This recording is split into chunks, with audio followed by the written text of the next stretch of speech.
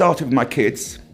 About 2 years ago, my daughter was getting married, and my son-in-law was in his final year of a law degree,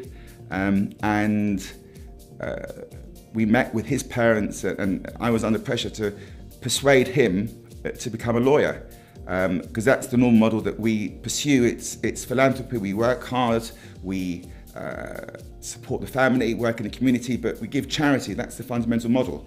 And he was saying to me, no, I want to change the world. I want to look after the kids. I love connecting with the kids.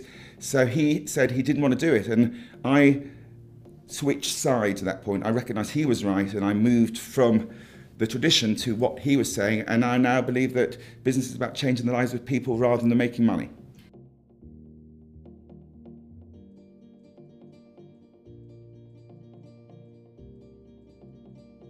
Without any doubt, the recruitment industry is fundamental to relationships. It's about making people lead meaningful lives via the right job.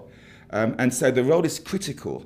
And if we can move the mission from purely profit for the shareholders to a reasonable reward for shareholders and everybody with caps, we can start building relationships based on covenant, as I explained in my talk. It's about people authentically working together for the sake of the common good rather than in their own interests.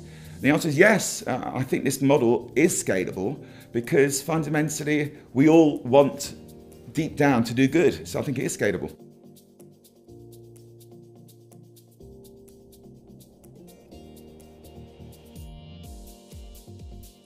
Only positive. The millennials want to make a difference. They fundamentally are lacking energy, they're passive at the moment, and they're looking for an opportunity to engage. They can't buy property, they can't get on the ladder, but this will give them the energy, the opportunity to actually do something meaningful from an early stage. So the answer is it is having a positive impact. People love working for us and they're queuing up to join us.